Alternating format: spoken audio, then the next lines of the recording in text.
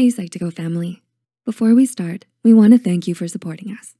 Psych2Go's mission is to help everyone learn more about psychology and mental health in a digestible way.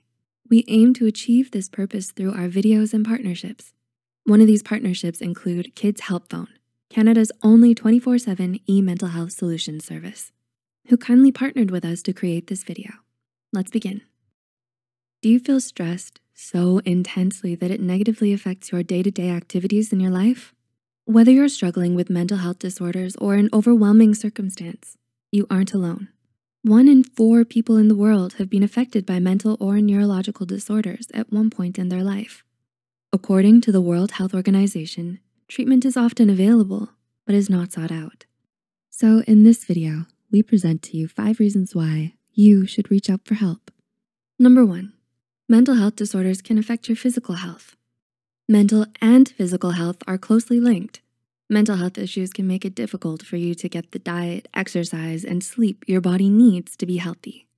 For example, dealing with mental health issues can mean an additional challenge to get out of bed in the morning. In addition, dealing with large amounts of psychological stress can also weaken your immune system, so it's harder to fight off bugs that can make you ill. Over time, mental illness can literally wear away at you physically, increasing your risk of chronic diseases such as cancer. Getting counseling can help you deal with overwhelming emotions and build habits that support your physical health. Number 2, mental health disorders affect productivity in school and work. Have you experienced difficulty concentrating or focusing on school and work because of a mental health condition? Indeed, studies have shown that those with anxiety and depression have more difficulties with concentration and working memory, which are often necessary for learning and remembering information. Students with untreated depression also tend to have lower scores and are more likely to drop out of high school or college. Getting treatment can help you feel better and restore interest in the areas you care about, which can make studying easier and more productive for you. In turn, this can help you finish your education and be well prepared for a fulfilling career. Number 3, getting help can improve logical decision-making. Being able to make rational decisions is important for everyday life. Do you feel even more overwhelmed lately to the point that it's hard to make logical decisions? If so, it might be time to reach out. Talking to a family member, coach, or counselor can make hard decisions easier. These trusted people can guide you in making the best decisions. In fact, studies suggest that simply talking things out allows you to make a more logical decision.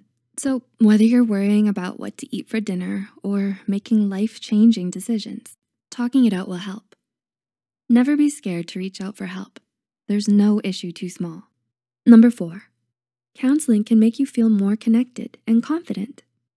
Have you ever felt alone in your thoughts? Mental illness can be isolating, hurting our self-esteem and confidence. In fact, studies show that poor self-esteem is one of the main contributors to feelings of self-loathing and social isolation, difficult social relationships with friends and family, and may even predispose us to more negative outcomes for our physical and mental health. Though reaching out for help can seem scary, it can be the first step to learning self-improvement. Other research articles have confirmed that cognitive behavioral therapy, which is delivered through counseling, improves feelings of confidence and helps people improve their relationship with themselves and the people around them. Number 5, counseling can help you gain new perspectives. Do you see exams as stressful situations? Do you want that mindset to change, but aren't sure how? By talking to someone else about your thoughts, you can come up with novel solutions to these challenges. Your trained counselor may point you towards new resources and strategies that are new to you, which can be beneficial. For example, if you experience a lot of stress because of the expectations you place on yourself during exams, your counselor may suggest approaching exams in a new light, treating it as a fun game where you can test yourself on the new things you've learned. So, which reasons do you resonate with the most? Let us know in the comments below. We at Psych2Go hope these tips help you with your transition back to school this fall. If you'd like to talk to someone, please consider checking out Kids Help Phone. It's linked in the description box below. And as always, thanks for watching. We'll see you soon.